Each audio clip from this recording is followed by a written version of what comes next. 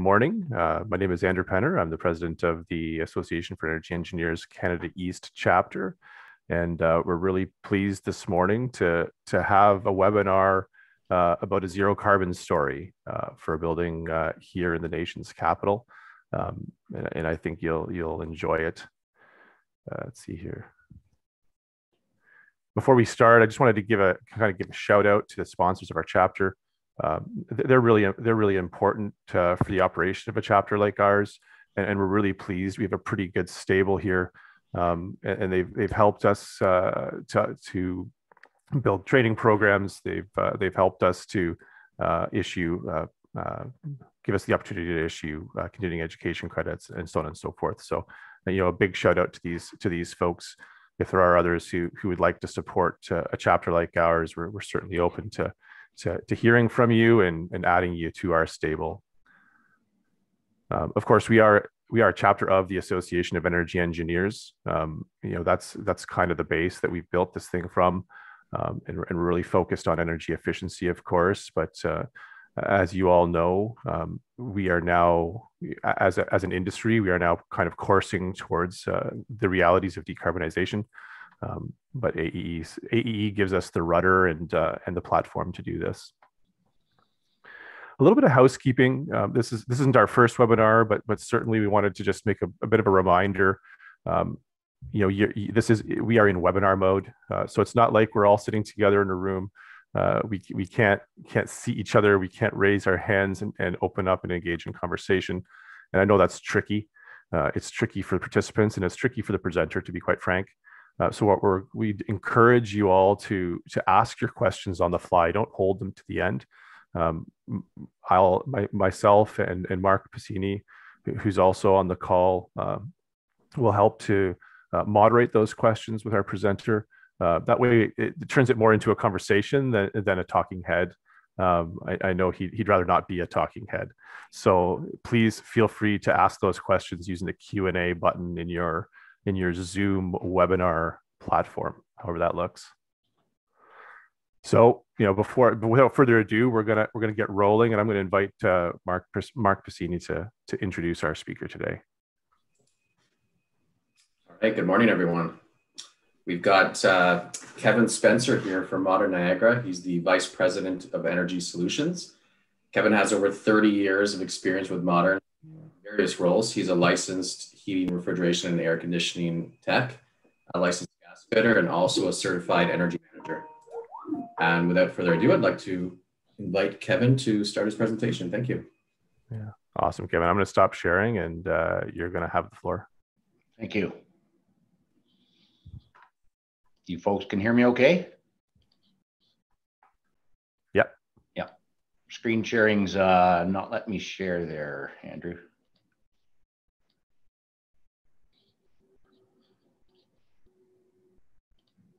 There we go.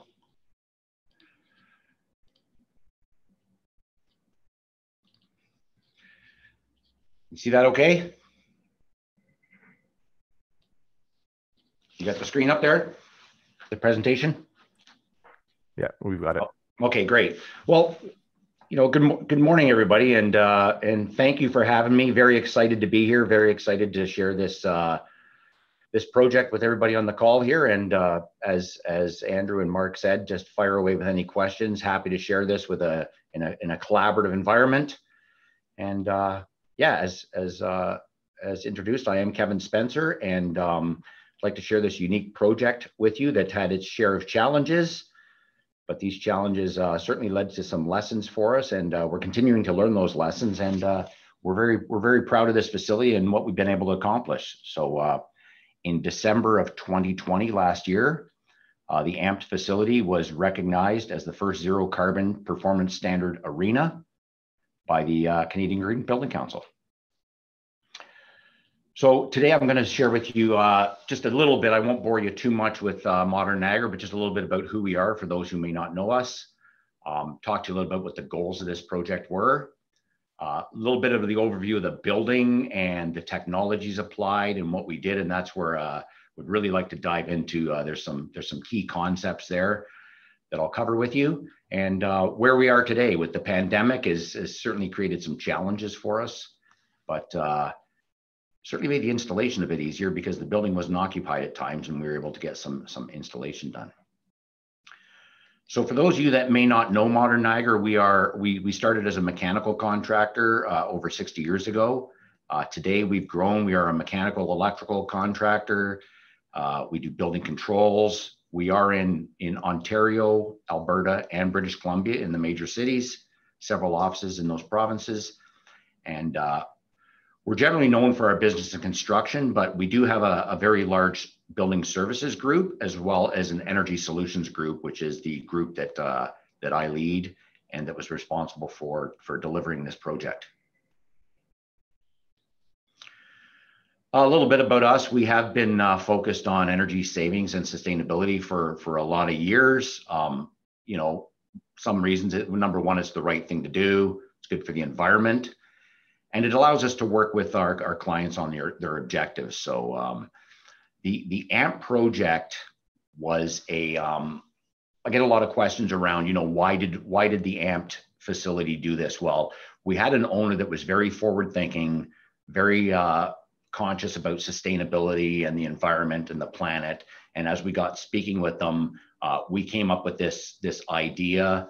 I'll share with you right now, the cost of this project to date is pushing about $900,000. So it's not a small investment, but we're learning a lot of things about what we can do in these buildings. Kevin, just a quick question when you're on that idea, do you see this transition in the early days being one that is more altruistic than it is driven by economics, if you will? Yeah, the interesting thing about this facility is it was not that old, so economically it did not make a lot of sense. The equipment was not end of life. But what we've learned from doing this is if the building was built again from the start, I'm sure it would have been done totally different. Did that answer your question, Andrew? Is that what you're looking for? Yeah, for sure. Yeah. Thank you. Yeah. So it was really about, and one of the things we talked about with the owner, but it was really about talking about what is the art of the possible? What can we do? And it was interesting to have a client where you could actually get in a room and brainstorm things that did not come down to, okay, well, we're out on the bottom line by about $10 here. So what are we going to do to adjust for that? It was really about what can we accomplish here? So just a review. I'm sure most people on this call know about the pledges made. I think we're trying to renew some of those pledges with the new government in the US on the south of the border there and in Canada, but we are trying to reduce our greenhouse emissions by 30% below the 2005 rates by 2030. And we got a long way to go to get that done. And buildings account for 17% of Canada's total greenhouse gas emissions. So just thought I'd throw that in there. And let's get into the building itself. So the AMPED Sports Lab and Ice Complex was built actually in 2015. So if you think about that, 6 years, and we've already gone through a complete refit in this building. So give you kind of an idea into the vision of the owners of that facility. So the facility focuses on skill development, strength training, physiotherapy, and it's really designed to help athletes reach their optimum level of performance. The ice surface itself is not not a standard pad. An NHL standard pad size is about 200 feet by, it's 200 feet by 85 feet. And the ice pad in this facility is 120 feet by 65 feet. So it really is for training. They have things in the physio area, such as treadmills that you can actually wear your skates and skate on. So it really is a real specialized facility. One of the unique things I want to point out about this facility is if you look at the panels on the outside of that building, those are actually very similar to those insulated foam panels that you see on freezers and refrigerators. So we had a very good seal on this building and very good thermal value that you typically don't see to that level on buildings of this type. So just a level set when we start talking about the energy performance of this building. So our goals and objectives for this project were, number one, we wanted to target the lowest energy consumption possible. That's what we always do as energy managers. But we wanted to eliminate all of the fossil fuel consumption on site, which was a big challenge for us because we know that costs a lot of money in operating costs. So we didn't want to achieve a zero carbon standard by simply buying carbon offsets or even purchasing renewable natural gas. We wanted to get as close to zero carbon as possible in the physical sense of doing that. So the project obviously very challenging because arenas and rec facilities are very energy intensive buildings, and the energy intensity a lot of times comes from the ice plant, but also the hot water or the heating. So you've got showers and all of those things, and it's, natural gas is such a great fuel for heating things. It's a very economical fuel as well. So we made the commitment. We went after the project, and to give you an idea of what we were able to achieve, the project decreased from 86 tons of carbon per year to 9 tons of carbon per year. So for the remaining, 10% of the carbon, we actually did buy offsets, and that was to offset the carbon content of the electrical grid. So what you see in this picture here, that's one of the domestic hot water heaters there on your right being installed. You can see the forms are still on the housekeeping pad. It's not plumbed in yet. Yeah, the ice rink dehumidifier, which I'll touch on as well, is one of the other challenging aspects of this project. Oh, sorry about that. So the technologies we applied in this building. So we put on a rooftop solar array. That's pretty standard nowadays. Solar generation's pretty good. Not a bad ROI for solar. We did evaluate batteries. We didn't do that. It was very expensive to put batteries in the building. So we used the grid as the battery and put in a net metering system for that. I just showed you the domestic hot water heater before. They're readily available today, so not much of a move forward in technology there. I'll talk to you a little bit about the LED lighting. So there was already some LED lighting in this building, and one of the things we analyzed and discovered was when we put in a dimmable LED system in some of the areas, and we're experimenting with several different lighting manufacturers. I think we have 3 in there right now. It's interesting that the off-cycle or phantom power from some of these LED systems is quite significant. So we actually studied that as well and picked a system that used probably 90% less phantom power than some of the other systems it use for the controllers. Hey, Kevin, there's a quick question, and one of the participants was just simply asking, were these panels, were they existing or did they come in with this project? The solar panels, we put them on with this project. They were part of this project. Yeah. Okay, so they weren't there in the original building. Okay, no. Awesome. And then just another quick question. Somebody was asking what the size of the array is under. What is the max PV array size under net metering? Yeah, it's a 140 kilowatt solar array that we have there. Okay. Yeah, sorry, I should have mentioned that. That's okay, no problem. Yep. And Kevin, regarding that phantom power, just curious, when you say it was the technology chosen was using 90% less, are we talking the difference between like 1 watt and 0.1 watts, or was it actually a significant wattage difference? Yeah, it'd be something. We were testing one 2-foot by 2-foot LED fixture, and I'm really stretching the memory here, so don't quote me on this one, but I believe it was something in around that like the 1 watt to 0.1 watts. Like it wasn't a lot of energy, but in a large building, it could certainly start to add up. Yeah. Okay. Thanks. So some of the main things where we really pushed the envelope here was after the lighting. So we used and I'll share some slides on the next 3 bullet points here. I have a lot more detail on this to discuss, and happy to answer all kinds of questions. But the variable refrigerant flow, so the VRF systems that are readily available today, we actually worked with a manufacturer to incorporate that technology and the benefits of that technology into the packaged rooftop units. So that's a step forward that I think could be very beneficial for energy and for carbon, that heat sharing. We also took the arena dehumidifier, which was natural gas fired, and a dry desiccant wheel, and we actually custom built a liquid desiccant unit to dehumidify the arena. And I've got a few slides on that coming up as well. That's pretty interesting technology. And advanced building technology. So building automation, intelligent buildings, smart buildings, whatever we want to call it. We're taking a new approach there as well to try to drive the carbon and even the service more cost effective as well. And again, so those 3 bullet points have more information to share with you here today. On the ice plant itself, the energy optimization controls, we actually partnered with a company called Guest Automation. So Guest Automation is known for doing ice plant energy optimization. They do a lot of NHL rinks. So rather than try to reinvent the wheel, we partnered with anybody we could partner with on this rather than trying to reinvent the wheel ourselves. Hey, Kevin, when you were building the wheel, not reinventing it, but building the wheel of this project, how much?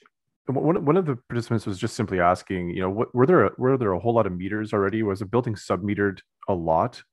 And did data help factor into some of the decisions on technology that you guys made? Absolutely, and fantastic question, by the way. So we went through almost 1 year of analysis prior to implementing the technologies. So we held off on putting technologies in for probably about 14 months. And what we did was we put metering in right down to the circuit breaker and disconnect level. So we have very detailed energy monitoring. And yes, we use that data to target technologies and where we think we could save. Awesome.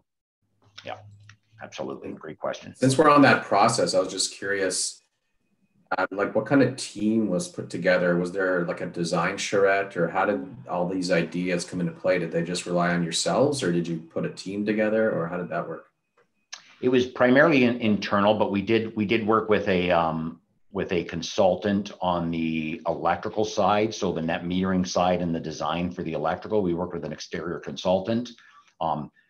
Any subject matter experts that are business partners of ours we brought in, but specifically, yes, we had a lot of brainstorming design charrettes and design workshops where we constantly challenged ourselves, and we constantly pivoted as well. So we'd come up with an idea and say, no, we shouldn't be doing that. Let's go over here. And coming up even with a decision such as, let's find out a way to just shut the natural gas service off to this building. So yeah, a lot of that took place, and that a lot of that we did during the metering stage, because we had a year to think about this as we were gathering the data. And the more we looked at the data, we would pivot some more again. And Kevin, was the metering limited to electricity, or did you also meter mechanicals? Yeah, we metered electricity and natural gas. So we knew what the rooftops were using for natural gas, what the dehumidifier was using for the natural gas, the domestic water heating. So yes, we targeted all of those. Okay. And so it was the energy inputs. Did you also get down to the like measuring BTUs, for instance, on water flows, or? No, we did not go to that depth. We were trying to figure out where the gas and the electricity was being consumed. Yeah, more of a triage approach. Eh? Yes. Yeah, right on. Cool. Thanks. So yeah, a little bit more detail. This might be repetition for people that know the VRF technology very well, but VRF technology has been around for a while. It's really popular in Europe and Asia. And our office actually that I'm sitting in right now, I have a VRF cassette in my ceiling here. We did our entire office with a VRF system. So this technology, we worked with LG to custom design a system, and you'll see in the photo there, you'll see the condensers in the top left picture, and the bottom right is one of the custom air handlers. So believe it or not, we actually built that air handler ourselves at Modern and put the coils in from LG, and we did put electric backup heat into those units as well, because as you may or may not know, as you get down to about minus 25, minus 30, the heat content in these refrigerated heat pump systems is not enough to maintain the heat in the building. So the technology itself for VRF, they're very efficient because they're variable capacity compressors, but not only that, there's a heat recovery option available, so you can do simultaneous heating and cooling. And again, I apologize if this is repetition for many people, but in this example, we could have our lobby in heating mode, where everybody comes into the facility. We may have some office space on the perimeter in heating mode. Well, at the same time, there could be people working at the gym and they need cooling. Well, that cooling unit is essentially getting it's absorbing its heat for no charge, because we're taking that and putting it into the other areas for the cost of moving a little bit of refrigerant around and moving some air. So that's where we get a lot better efficiency. And I point out on the right there that natural gas, if you look at it for a straight heat pump without heat recovery compared to natural gas, at today's prices, and if it's changed much in 2 months, I'll be off a little bit, but natural gas is about 42% more cost effective to heat with than a heat pump. So even with that, we are still targeting energy savings.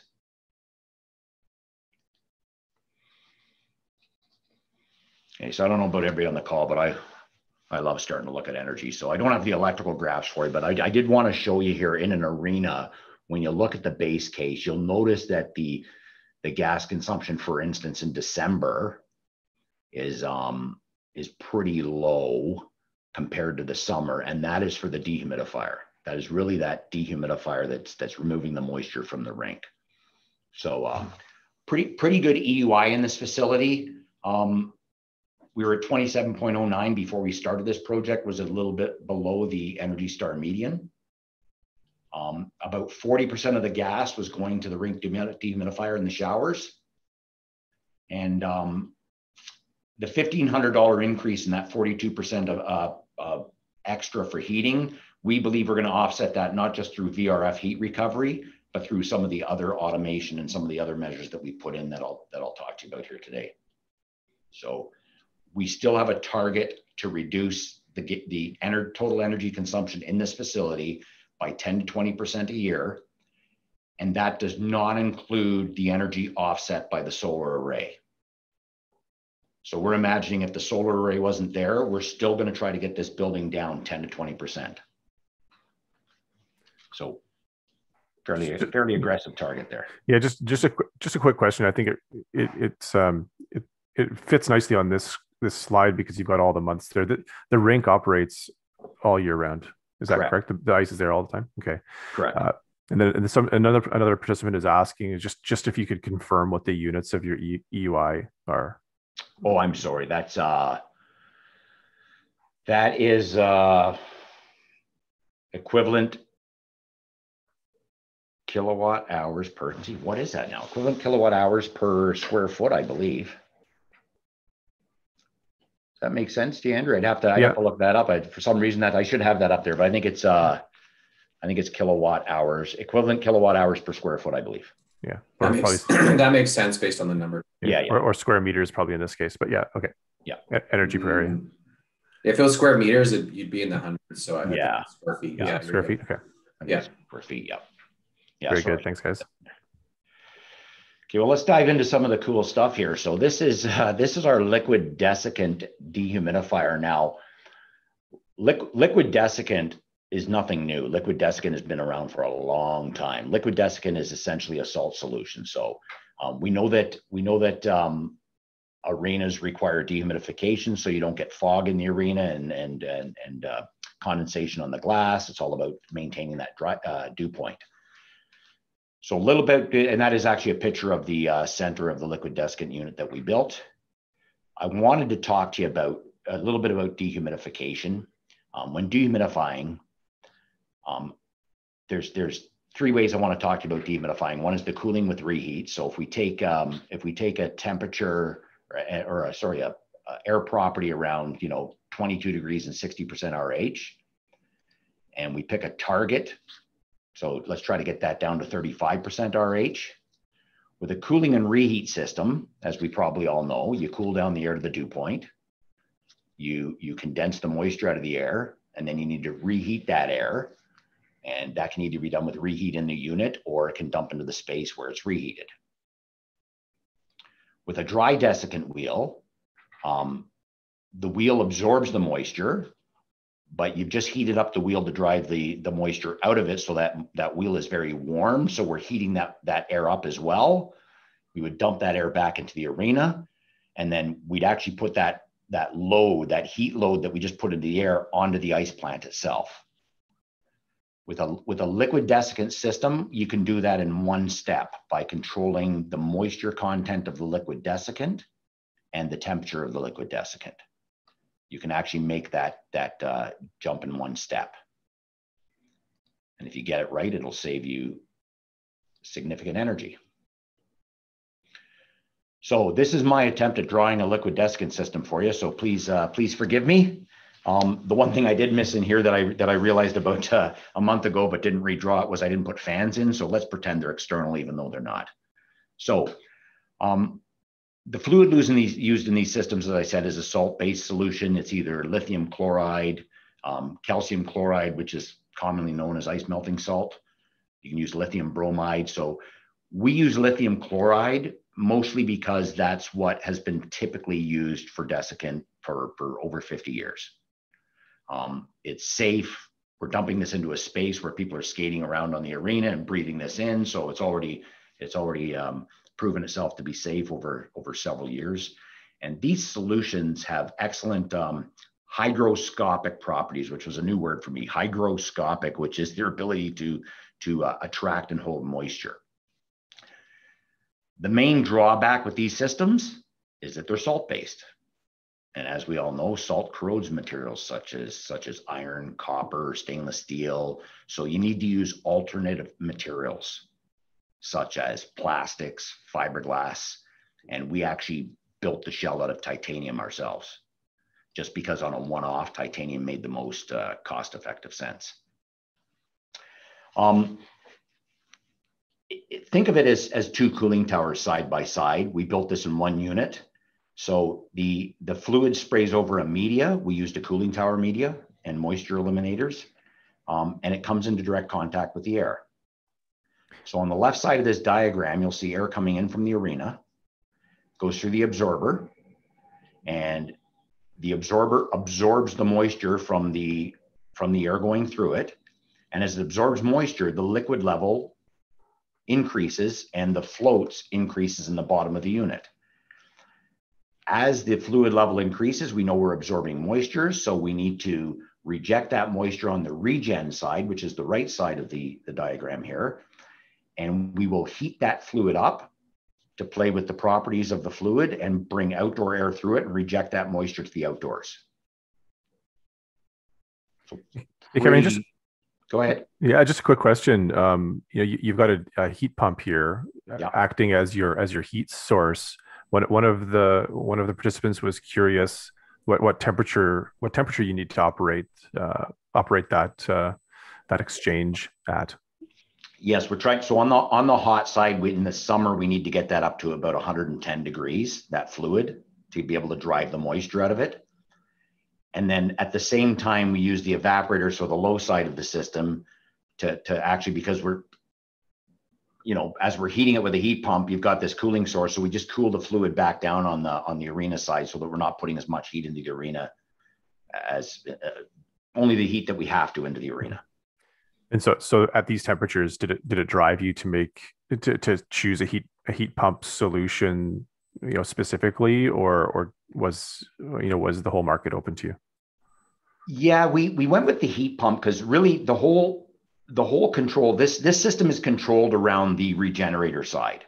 So it's opposite. You have to change your way of thinking because the heat pump is used as a heater. All we're really using it for is to heat up the fluid on the regenerator, the outdoor air side, to drive the moisture out. So that's our control point. Okay, and you're talking in Fahrenheit or degrees when you're talking about temperature? I'm talking about Fahrenheit. Yeah, sorry. Awesome. Well, that's good. Yeah, I should show my gray hair, then you'll know it's Fahrenheit. That's awesome. So yeah, that's in a nutshell. That's the simplistic. Happy to answer any questions about that, but that is the simplistic description of the system. It is one of the most basic technologies out there, been around for a lot of years.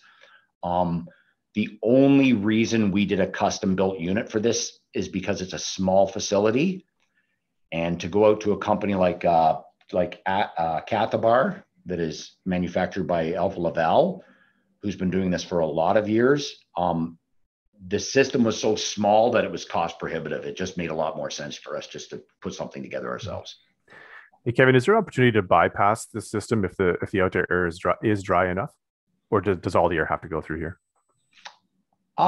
We haven't evaluated that yet, mostly because of the temperature difference. Like it really needs its dehumidification in the summer. And you can imagine your ring temperature and the outdoor temperature, you know, with all those properties. So typically we keep it separate, but we never did look at that, to be honest with you. Okay, cool. So the third technology that I'd like to talk to you about is, you know, we know that there's all kinds of data analytics systems, you know, energy optimization systems, fault detection systems available today. So one of the things we challenged ourselves with was, what if we could manage all of these systems together and have them all working together so that the building itself was more autonomous and the building generated calls to action? And what I mean about that, one of the things that always frustrated me was I'd watch the technology advancement in our automobiles, but we seem to still do the same thing in buildings that we've done. And I'm not talking about necessarily all buildings, but the vast majority of buildings, we still send a service tech there 4 times or 6 times a year. And you're depending on the human element of that technician to do all the right things while they're there. Is there not a way that we can automate some of these things?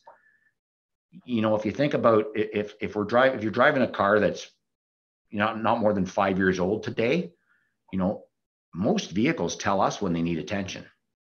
You think about your oil change monitoring systems, your tire pressure monitoring systems. We can get instantaneous fuel economy today, you know, so we'd like to build that all into the equipment level and manage those facilities. And we believe that's a bit of a road too ahead of us. So just a visual here. So taking all of those things into account, looking at the weather, doing predictive forecasting, you know, really playing with all the part load things that we can do. Now that we have these systems on our liquid desiccant system, the compressor is a digital scroll, so we can vary that. The VRFs are all variable. So now that we have these technologies, let's use them in the most efficient, cost-effective way we can. So we've called this facility performance management, labeled it that just because we want to change the way we manage the facility based on the performance data that we're getting back from it.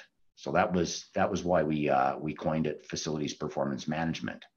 And we are working together with system vendors. We're not reinventing everything else. We want to be able to plug in fault detection diagnostic systems, all of these things. And at the end of the day, the benefit for something like this is, you know, obviously it saves energy.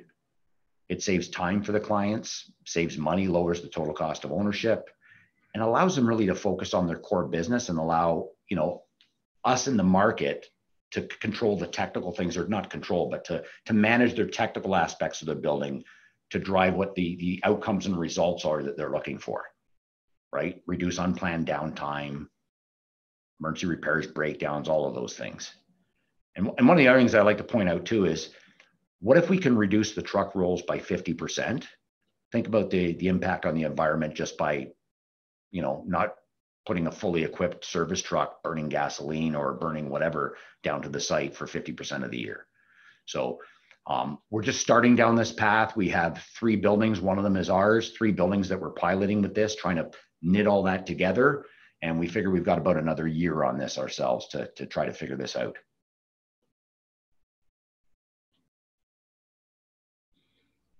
No questions there? So part of this project, and with the technology and everything that's going on, you know, as we all know, the client says, oh, it's great. I have all these technologically advanced systems that are unique and one of a kind. Now I'm left holding the bag. No, they're not. So what we've done as part of the agreement is Modern Niagara is guaranteeing the outcomes and the results of all these initiatives. That's our contribution to this project for the client, for AMP Sports Lab. And we've taken a fully comprehensive approach. I'm not fully aware what the final contract price is yet. Otherwise, I'd share that with you. But we are doing not just full comprehensive maintenance, but we are managing all of the energy, all of the systems, all the technical systems in the building. And the goal of everything we're doing is to reduce the carbon footprint and lower the energy consumption. So that's why we feel this is such an important part. It's you know, the continuous commissioning and the service and the management all wrapped into one. Hey, Kevin, that guarantee, I mean, that's a great concept. You know, I've often thought that having all all the players at the table having skin in the game, as it were, is key to having projects like this that are complex be successful. Yes. So the guarantee you're talking about, I presume that that's tied entirely to the servicing contract, like, or because this wasn't a performance based project, was it, from the get go? It's not performance based. We did tell the client that we would get them the net zero carbon certification, that we would get them to that point, and then it was really around, this, you think of this liquid desiccant technology and think, I've seen this stuff before. 18 months from now, you got a hunk of scrap metal sitting outside the building there that, contractors have generally washed their hands off. It's not ours. We have guaranteed the client, we will look after that. We will make it right. That is the risk on us. It's actually a value proposition to us internally as well, because we're learning from this and we have a real live building to learn from. So that's where our contribution is. Okay. And do you see like this notion of again taking some responsibility and being an active player in the project? Was that key for getting AMPED to agree to allow you to do this to their what would otherwise be considered a pretty brand new facility, or Yes. is this just kind of like where you're establishing yourself in the marketplace with this as a value piece? No, we've been trying to move. We've been trying to move in this direction for a while. It's kind of like takes a bit from the ESCO model, but also, you look at the contracting model when the typical way we go with consultant, engineer, contractor, and then the service provider at the end of the day can have absolutely no awareness of how this whole thing started and what the objectives and outcomes that we were looking for are. So we see, not for every building, but we see an opportunity for all of us really to change the game a little bit for the client, to benefit the client. So if you think about municipal procurement on ice arenas, imagine a municipality going out where they would ask you to submit a proposal where the financial ROI and the environmental ROI were evaluated together, and you had to submit a proposal to achieve the objectives that municipality was trying to achieve. It's a really unique process that takes the traditional process that we're all used to and really spins it around and flips it on its head and says, hey, if you don't accomplish the objectives you said you'd accomplish, you're not getting paid. Yeah, that's a great model.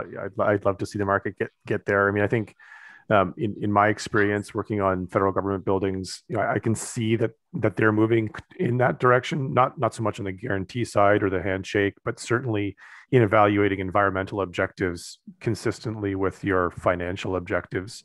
Yeah. And I think that's a good segue into a couple of other questions that have been kind of floating around our question and answer box here that I was waiting for the right time to ask. And so people are asking about the net present value. Like, is this a positive net present value kind of a project and paybacks and such? So maybe you could kind of speak to that. Like, is this project positive from a financial perspective over the long haul? And perhaps what window did you evaluate that over? 5 years, 10 years, 25 years, or? Yeah, we started doing that. And then this whole carbon pricing, and is carbon pricing really going to be $170 a ton in 2030?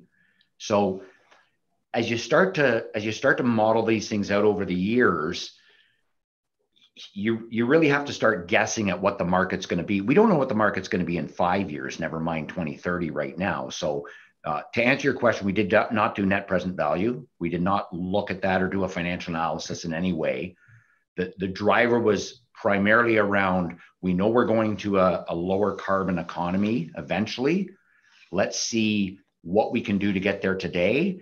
And then we're doing more of a post-financial analysis on this project with the client, in partnership with the client. So, and that's been very challenging for us with the pandemic because as we've discussed with people before, if we did a M&V last year, we would have come out smelling like roses, right? Because the building wasn't occupied. So we've really got to get this pandemic behind us, get the building occupied, and then do proper M&V.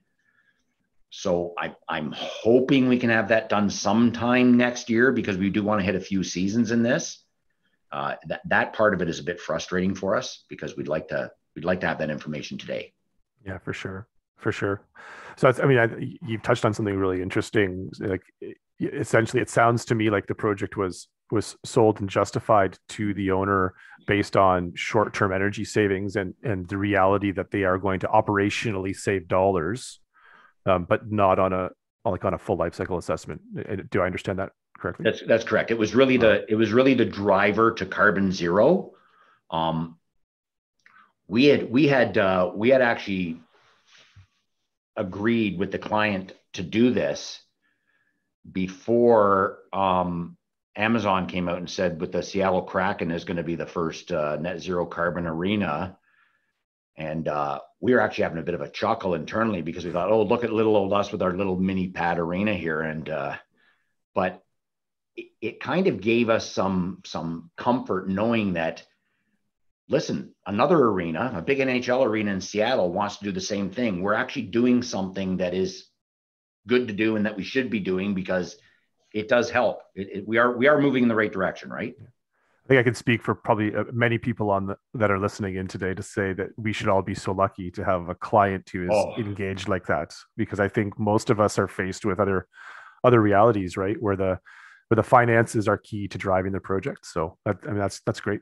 Yeah, and I will say as well, I'm a very fortunate person, because I get to work with a great client, and also with a great company that's willing to take on the risk and let us, let's face it, this is a real enjoyable part of our career, right? Because we get to, in a bit of an R&D environment, like when have we ever had a project we could do a little bit of R&D on?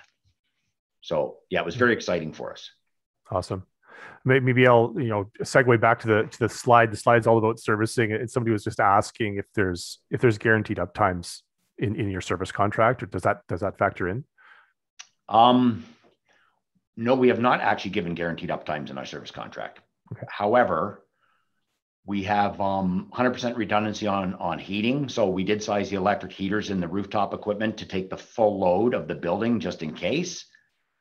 And currently we're trying to make a decision on when to shut the gas off, because we currently have the arena dehumidifier still in place there. They're going to both be in parallel for a little bit here before we pull out the natural gas one, because we weren't able to test the liquid desiccant unit in a cold environment like the ice rink. We only tested it in air with 70-degree humid air. We have had that system running, removing 28 pounds per hour already. So we did oversize the unit just as a safety factor, and obviously, as I mentioned, it is variable, so we can vary the capacity, but we had that thing running full out, absorbing 28 pounds per hour for 5 hours straight. Okay. So great. There's a few other questions here, and I mostly related to the interconnection of systems within the facility. So, as we were chatting before the webinar started today, Kevin, we were remarking to each other about how, this sort of project works really, or lends itself really well to facilities that are multi-use in a sense, and have different load profiles and different needs. Can you speak a little bit to the interconnection of the ice plant to the building on this project, if you did or didn't do it, and perhaps why? Yeah, so we did not tie the ice plant into the building. We really wanted to, and I'll explain that.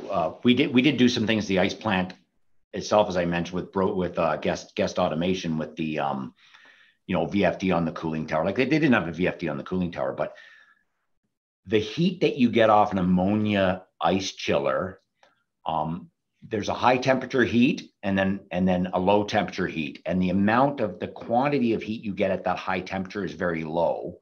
So you can get on this particular system, we could get a fair bit of heat, but it was lower temperature heat, so not available for domestic water, only available for heating maybe a pool, which we didn't have, or we thought about things like heating the big lobby area. But because it was a retrofit, it just didn't make any sense to put in that infrastructure for something that would really never pay back, 100-year payback or whatever it is. Now, if it was a new build, absolutely we would have done that. And we probably would have evaluated putting a CO2 chiller in, because the quality of the heat you can get off a CO2 chiller of high temperature heat is better than an ammonia, or certainly the ammonia system that we have there today. Awesome. Yeah. And just to confirm, like the domestic hot water system, is that being driven off the heat pump energy exchange? Yeah, it's a packaged heat pump domestic water heater. So there's a heat pump on top of it, takes the heat out of the room. And we have done things like where we put the domestic hot water heat pump, we have the heat from the electrical vault and everything else blowing into that room, so the heat pump can use that heat in order to heat the domestic hot water for showers and washrooms and things. Awesome. And then in true VRF fashion, I presume that if there's an abundance of heat, it just goes to the atmosphere. That's the methodology. Yeah, through the outdoor unit. Yeah. I have another question, actually related to the VRF system. I work on federal government buildings, and if anybody's paying attention to what the federal government says in their greening statements, et cetera, they made an announcement not so long ago, that they were looking to get rid of HFCs in their buildings for a couple of reasons, and primarily driven because of the global warming potential of those refrigerants. What refrigerant is being used in your VRF system, and as an extension to that, does the zero carbon standard or does your kind of project accounting on greenhouse gases take into account fugitive emissions on that? Or no, the way that I don't believe so anyways. I should qualify that. I don't believe the refrigerant, it is 410, R410. I don't believe that factored in. I myself am looking forward to the day when CO2 systems become more mainstream, so we can use a natural refrigerant, but I don't know how far away that is. I know they're working on smaller systems, the Emersons of the world and everybody else, but it'll be exciting when we can get those.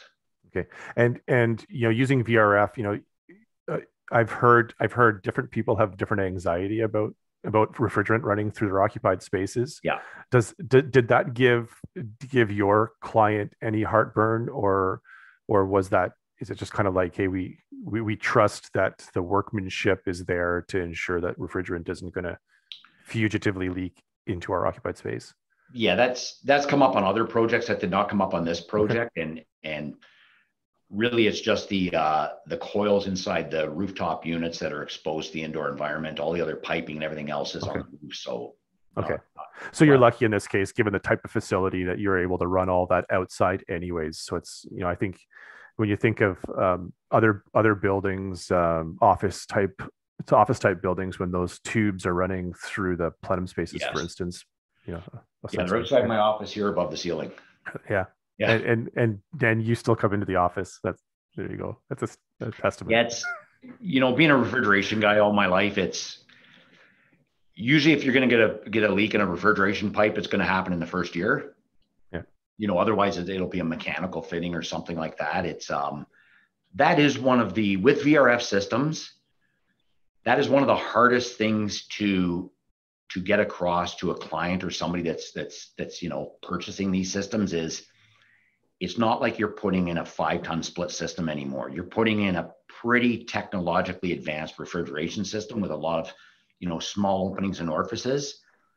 And there have been cases where contractors have not purged with nitrogen to get the carbon content down, and the whole system can get messed right up if you don't follow stringent installation practices. So that would be my biggest piece of advice to everybody is, if you're putting in VRF systems, you got to be doing it properly. Otherwise, you are absolutely going to have problems.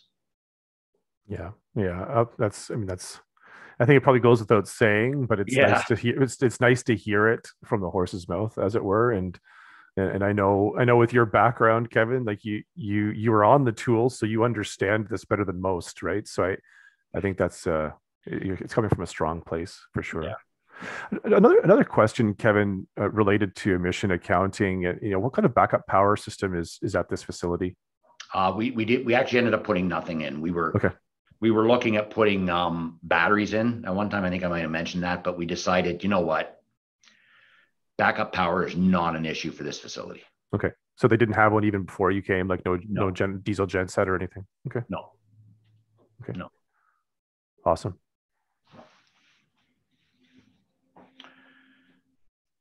So I've got just a couple more here for you, but yeah, we talked about the electrical meters that we put in prior, you know, and that once the facility is back to 100%, we'll do the M&V, we'll do the continuous development improvement. We are going to work with organizations such as AEE Canada East and the Canadian Green Building Council, and we want to feed back all of that information we have on the continuous improvement and all the post-project M&V as well. It's just, again, with the pandemic, it's taken us a while here. So, and lots of time for questions here, but I'd like to conclude. I already give a shout out to the client and our visionary CEO, but I do like this quote from our CEO, Brad McIninch, that says, you know, recognizing that every building is unique and the path to zero carbon is also unique. So if we can do what we've done in a facility where temperatures vary by, you know, a significant 40 degrees, think of what we can do in other buildings around Canada, around the world. So that was the art of the possible that we were trying to achieve and accomplish. That's awesome. So Thanks, yeah, thank you very much. So as Kevin said, there's still a fair bit of time. we have on the schedule until quarter after the hour, just to give time for questions and for people. And I know we asked a lot of Kevin along the way, but I kind of liked the flow that way. Oh, it's way better than, especially in the webinar, like you said at the start. You know, there's nothing worse than just going through an entire presentation. And I like the interactive. So happy to answer any questions at all. Awesome. So one of the participants is actually asking, is real time? Are you guys using real time electricity pricing in any of your decision making? Like for operations? No, not in this facility. The energy consumption in this facility is not that great, so there wouldn't be much benefit to doing that in this example. Okay. And just to give the people who are watching a sense of scale, for those who are perhaps not local and haven't driven by this facility, I drive by it because I live pretty close to it. But about how big is this facility, like from a floor space perspective? I believe. Oh, I'm taking a while. I should know that one off the top of my head, shouldn't I? I think we're around 50 or 60,000 square feet. Okay. We can probably work backwards from that EUI. But... Yeah, that's what I was thinking. That's exactly what I was thinking, Mark, but I couldn't do the math that quick. Get your calculator out, Mark. Yeah. But on that point earlier about, you know, performance-based projects too, like that's what energy performance contracts do, except the main driver being the payback. So yes, you really you are held to your, you know, to your goals or to your commitments. Yeah. And if the facility does not perform as promised, then, you know, you do have to cut a check back to the customer. But I guess what you were saying is, you know, maybe having environmental targets as well, which it's similar to energy reduction targets, I guess. But yeah, and I think we may see a bit of a shift where you'll have both of those in place, Mark, as we get closer to this 2030. Like, I personally don't know what's going to happen, but I can see this push. I can see, you know, more carbon-based incentives coming out as we get closer to 2030. If you think about it, yeah, you know, we've just lost. We're going to lose almost 2 years here because of the pandemic on driving towards our 2030 and 2050 goals. So. Yeah, and like Andrew was saying about the greening government, they're actually they've committed to using a shadow price of $300 per ton, because you were mentioning the 170. You don't know if that's going to be there by 2030, but you know, I think they're using 300. So the 170, I think, is the more conservative assumption. Okay. That being said, you know, none of the, you know, the projects that are out now are actually using the $300 per ton in the payback calculation. They just want analysis done with that price in mind, just so that they know, you know, how the project looks, I guess, maybe in terms of NPV. Yeah. So I can confirm that it actually is. We are using it in the life cycle costing analysis. It's not a true project cost, of course. It doesn't hit the books per se, but it is definitely driving decision making within the federal government. And the reason really is because there's a recognition out there that there needs to be a cost to not doing it, right? Because they recognize if as an organization, if you've made a commitment to decarbonizing, if you don't decarbonize at the asset level, eventually you're going to have to do it by absorbing out of the atmosphere or paying for somebody else to do that. So I think that's really the driver behind the federal government's stance on the shadow cost of carbon.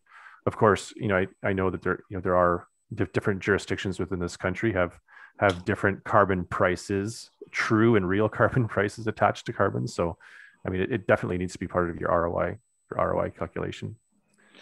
Yeah. And there was a paper, I don't know if everybody's seen it or not. I just saw it last year very briefly, but it was something to the effect of that the federal government is going to get preferential treatment starting in 2027 for low carbon buildings when they're renewing their leases. That's good. Yeah, they're a big they're a big tenant. There's one question here on they're asking if the ice resurfacer is electric, and I guess as a second point to that, there's that. Real ice technology, I think, is one specific manufacturer. I don't know if there's more of a generic term for that, but using cold water to resurface ice. Are either of those?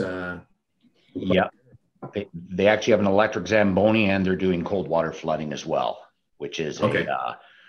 Which when you talk to the ice people, I don't know if anybody's talked to ice people about cold water flooding, but boy, you want to talk about conspiracy theories. It gets everybody riled right up. So I'm not into that at all. I have no idea of how it impacts, and there are definitely two very strong schools of thought on that. So they have a system there called the DEOC system. The person that runs the ice there loves it. They have several NHL players that train there at that facility from the Senators, and the feedback is they love the ice. They think the quality of the ice is fantastic. But I've had some pretty heavy hitters on the phone, and you say bring up cold water flooding, and they just want to, that's snake oil to them. Yeah, because it's really the heating process is really, I think, to remove the oxygen from the water before you flood the ice with it, isn't it?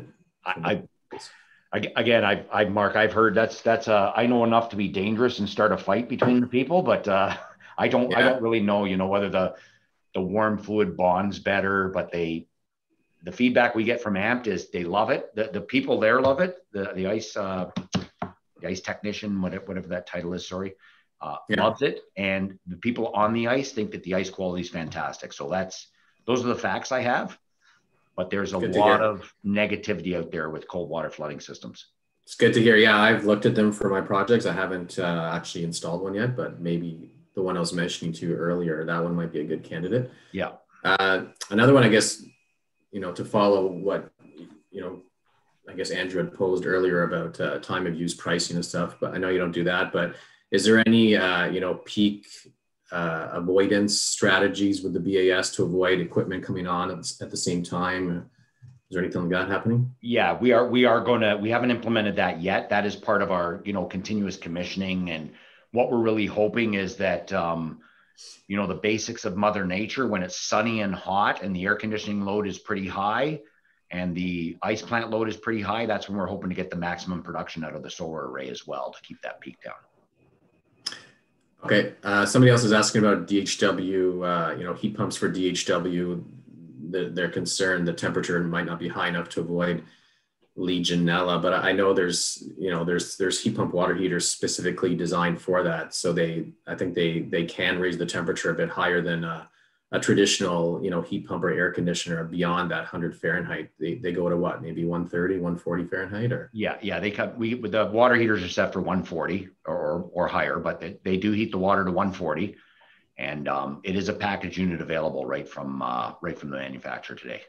Yeah, and just for the person asking, I think they were saying 75C to kill Legionella, but I didn't think it was that high. Isn't it? You have to keep it above, the 40s, the 50s Celsius.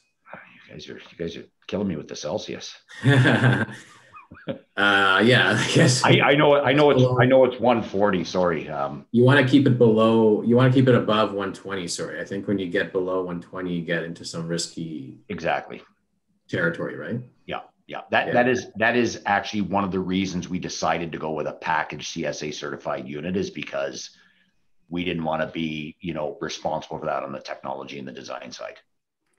Okay. Kevin, do you know, is there like an electric resistance heater in that package as a boost, or is it all heat pump? It's all heat pump. And I think we have 3 of them there. So we do have some redundancy. Okay. Awesome. Yeah. It's just heat pump alone.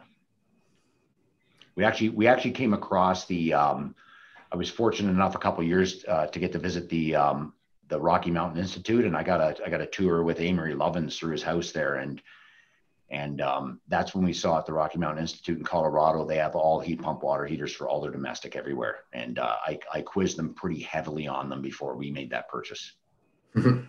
It's just located inside the building, right? So it's just using the ambient exactly the ambient temperatures, the heat sink, I guess, and yeah. So you'll reject your heat into the building in the summer and absorb heat in the winter from it? Yeah, so we're trying to put all of our heat sources from our mechanical and electrical rooms into that heat pump room as well. And then there is an electric unit heater in that room as well. We're hoping we never have to bring that on, but it is there just in case.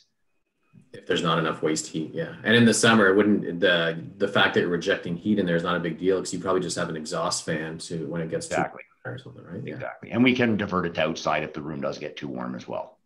Yeah. What's one here on the refrigerant detection? Is there a refrigerant detection system for the VRF? Not for the VRF, no. But there is for the ammonia, but the chiller plant, but not the VRF, no. Yeah, it'd be hard because there's pipes going all over, right? Like, I guess you could have one at the unit. Is there an alarm? There's probably a low refrigerant alarm at the unit or something, right? Yeah, these VRF systems have very, very complex and deep analytics in them. They'll tell you when something's wrong with the system, and we've mined with the manufacturer. We mine into all that data from our system as well, our supervisory system, to manage and monitor all that. Okay, someone's asking about the EUI, that you have that EUI in that 20. I think you were showing.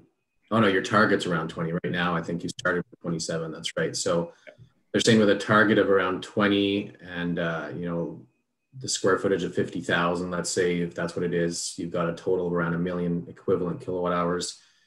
You've got a 140 kilowatt solar array, which should give you around 200,000 kilowatt hours per year. Sounds a little bit high to me. I thought it was around 11 or 1,200 hours, full of equivalent hours. But regardless, they're asking what's the mechanism for hitting the net zero carbon. I think you mentioned it at the beginning, right? It's carbon offsets to offset the electrical grid carbon intensity. Is that right? Yeah, you do have to offset for any carbon that you cannot eliminate. So yes, we had to buy offsets. I think it was 9. I think we had to pay for 9 tons of offsets a year. Okay. That's a really great question, and certainly one that would warrant some additional exploration, especially given that our chapter spans, Ontario, a little bit of Ontario through Quebec into the Maritimes.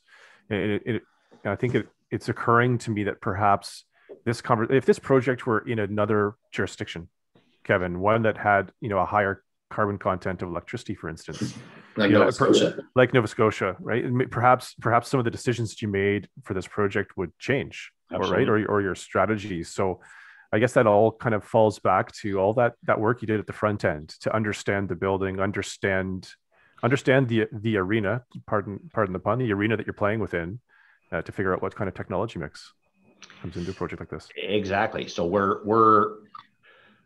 lot of things we're brainstorming at internal workshops we have here at Modern right now are some of the, renewable natural gas, how much that'll play in the future. We're not looking at anything to do with hydrogen yet, because I think that's still too far away. But also when you look at places, you mentioned New Brunswick, Alberta is a very, very dirty electrical grid. So, it would absolutely change. It's not, in Alberta, electrification is not the answer to things. Not yet. It's hard though, right? Yeah, it's hard because we're doing projects in Nova Scotia, and that's, that you tend to design for the current, but you almost have to, given that these projects can go on for 20, 25 years, and the goal is to green the grid over that time, whether it's with more renewables or more hydro or what have you, in Nova Scotia, they have some 2030, 2040 goals to achieve, close to zero, zero carbon grid. Yeah. You almost have to just bite the bullet and design, with that in mind. And, if you're really concerned with the short term, you could source some renewable electricity, but it does make it more challenging. Like, whereas in Quebec, we have projects there, you simply switch from natural gas to electricity, and then boom, you're net zero. You've got almost zero carbon. Yeah. Yeah. And it's interesting as well when you think about, if somebody's replacing a rooftop unit today, and you're replacing a gas-fired DX cooling rooftop today, and you replace it like for like, you're almost setting yourself up for failure for 2030. Because how do you get off that gas without buying renewable natural gas or offsets? Yeah. I like some of the heat pumps or some of the rooftops now, they have like dual fuel where yes, heat pump and then the backup is natural gas. So it really, limits the amount the natural gas is used. And it's just as an alternative to electric resistance, let's say. Yeah. I don't know how aggressive we get as a society if we have to eliminate natural gas completely, or if it's enough to just, use it strategically for peaking. But, that's going to be an interesting question, I guess. But. Yeah, that's something we've talked about a lot internally, as well as dual fuel rooftop units. So that if you're replacing one today, you might want to think of a dual fuel heat pump, as you mentioned there, Mark.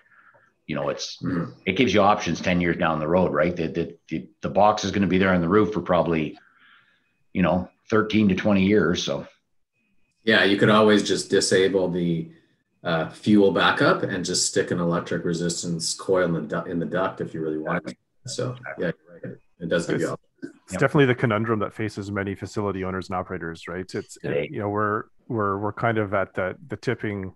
I shouldn't call it a tipping point, but we're certainly at the place in our evolution in these buildings and our decarbonization journey that it has us having to make key decisions with maybe only half a toolbox full of answers. So it's a tough one.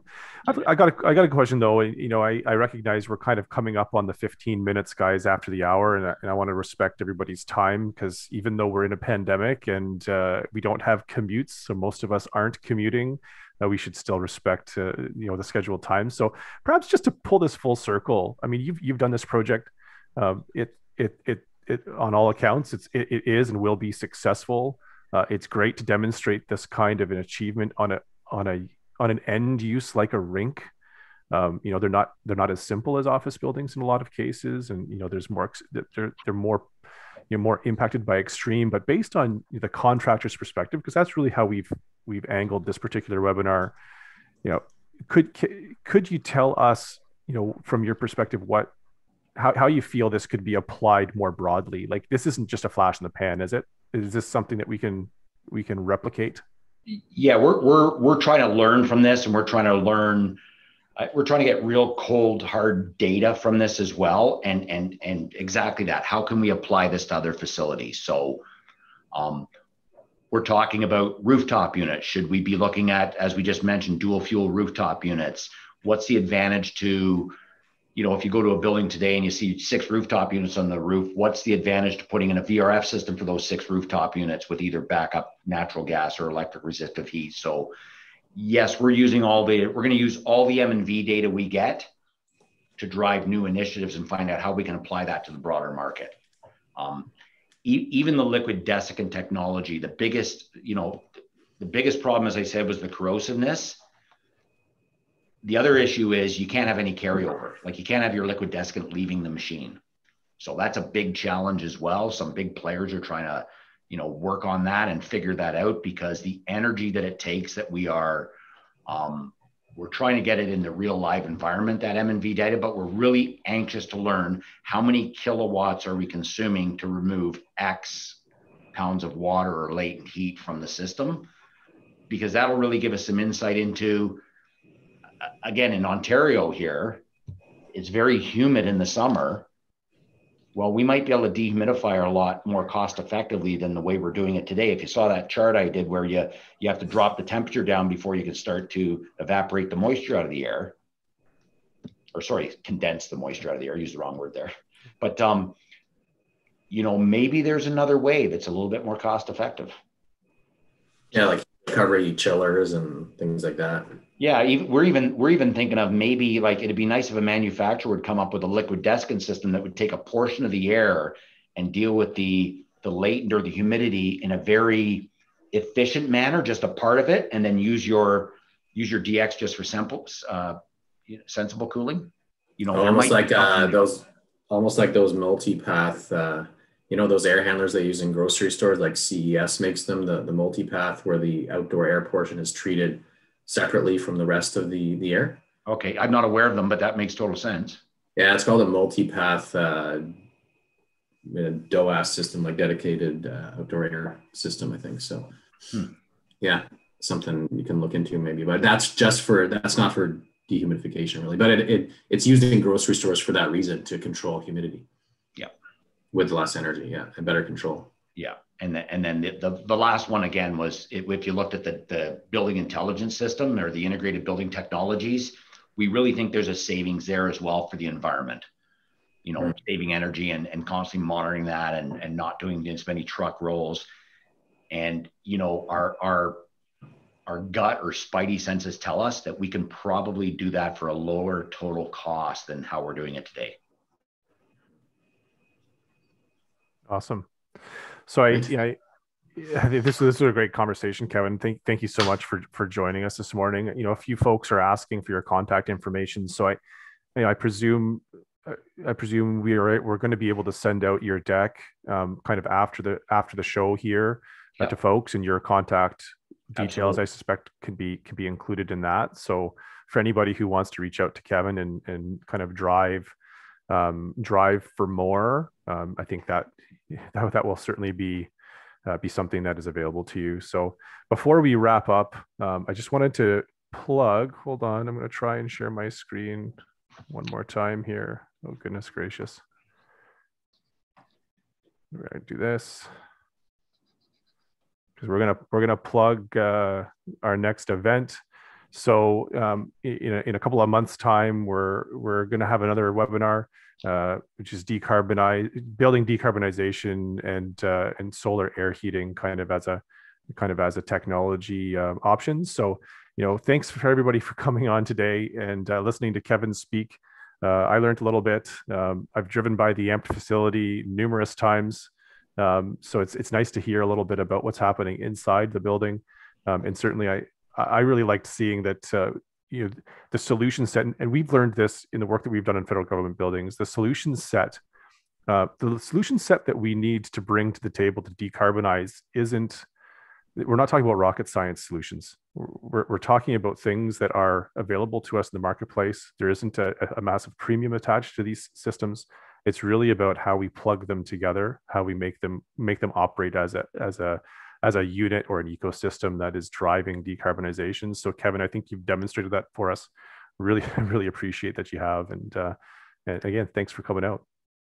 Thanks very much for having me, and thanks to everybody attending. Appreciate it very much, and happy to help anytime. Reach out anytime.